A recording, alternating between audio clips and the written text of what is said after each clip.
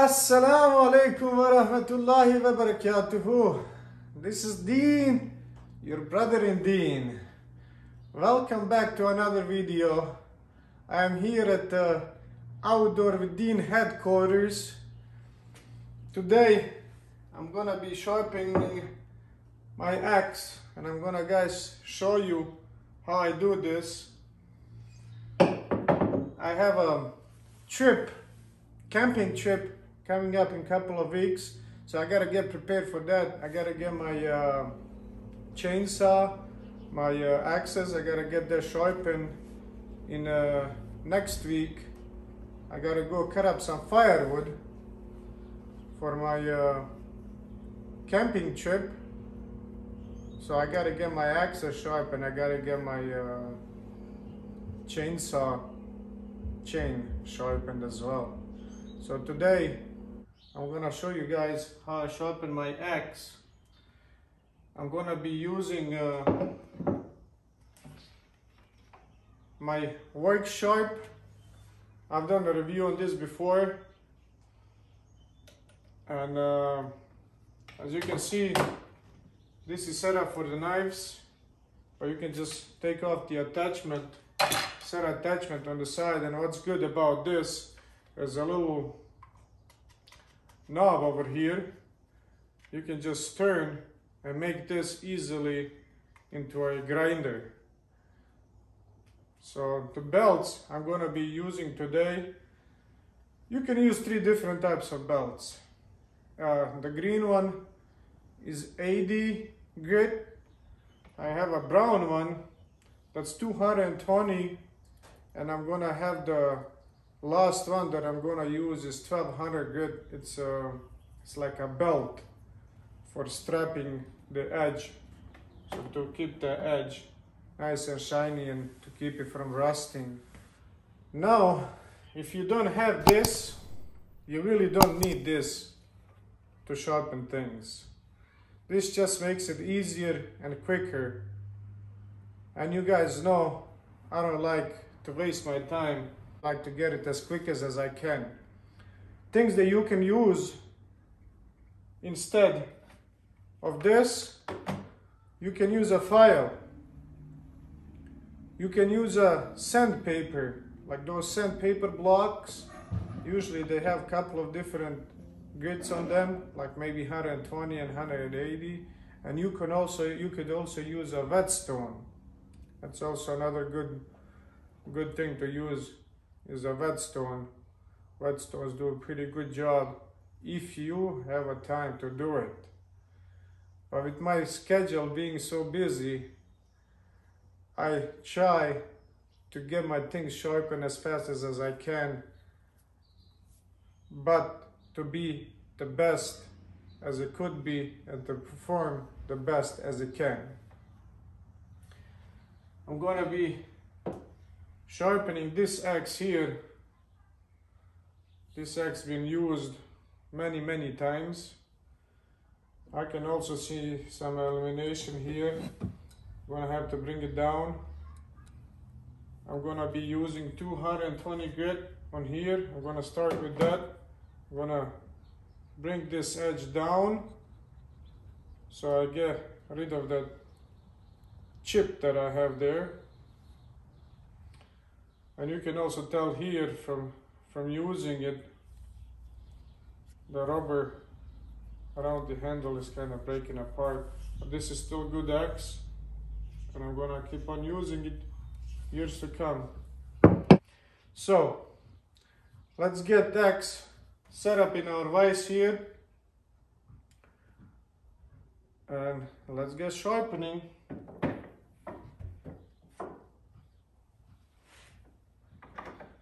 So it's always good to have some kind of vise to keep it from sliding, and as well to keep it from falling out and maybe falling on your feet and injuring you.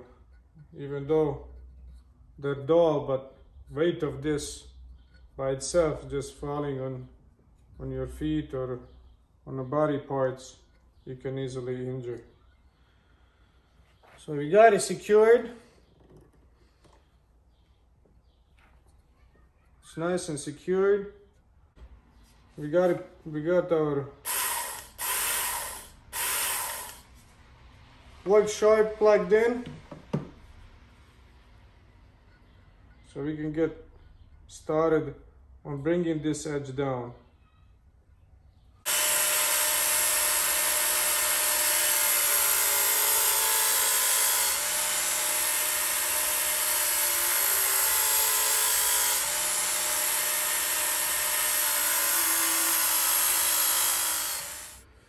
Now that we have that grinded down with 220 grit, I'm gonna take it off and I'm gonna put 1200 grit on there just to smoothen that face of the edge down. So every time, if you look at the edge under the microscope, the less grooves it has, the better it cuts. So this is really smooth. Actually, there is a little compound you can put on this at the end. Once I get my bevels done over here on this side and this side, I'm going to use this to smooth it down. For now, I'm going to use this belt just to bring it down and kind of polish it up. Okay, that should be enough. I can already see my reflection on the edge there. So that should be enough. Now the next thing is I'm gonna loosen the vise and I'm gonna turn it like this. The reason why I turn it like this, it's gonna be a lot easier for me to work and to get the edge sharpened. So just make sure the same amount of times to go on one side as on the other. And when you're making your passes on the side to make the bevel, you have to feel from the other side to feel the burr kind of folding over. So once you feel that burr, you need to go to the other side. So here we go.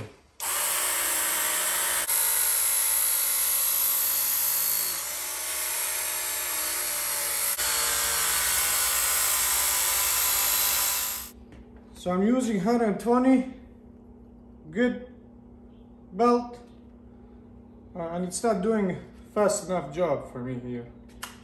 So what I'm gonna do now is I'm gonna take that off. I wanna use this green one.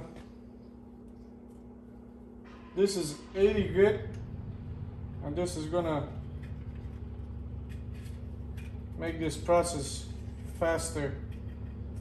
I don't wanna spend too much time on this. So here we go.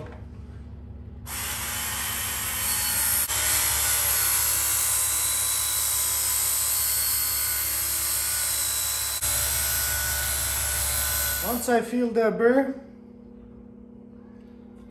I'm gonna stop with the 80 grit. I'm gonna switch back to my 220, and I'm gonna have my axe facing up, so now I can work on that edge without bending over and looking at it. Since I feel the burr on this side, not on the other side, I'm gonna start on this side and I'm gonna start bringing that edge. You can feel this edge already, it's sharp, but I don't think it's sharp enough.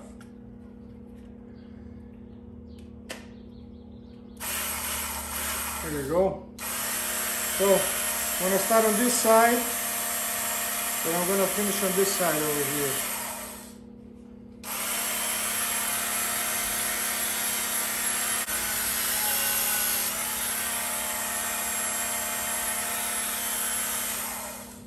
Okay, so I made 3 or 4 light passes on this side here, and I can't feel any burr on that side. Now I can feel it on the other side. So the purpose of the burr is the edge is supposed to be like that. When the burr is made, it makes the edge kind of curly. So what you're trying to do is get the burrs from both sides to make that edge like that, so it cuts really nice.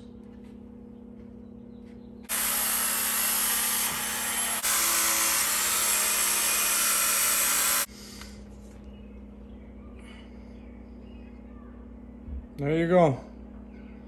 That has a really nice edge now to it. There's no burrs on either side. It's really sharp. Now, what I'm gonna use is this 1200 grit belt. This is just a leather belt. And I'm gonna smoothen down everything, make it nice and shiny, and also keep it from rusting. There you be. It's done. It's got a nice edge to it. Doesn't have any chips anymore. It's sharp. It's ready to go.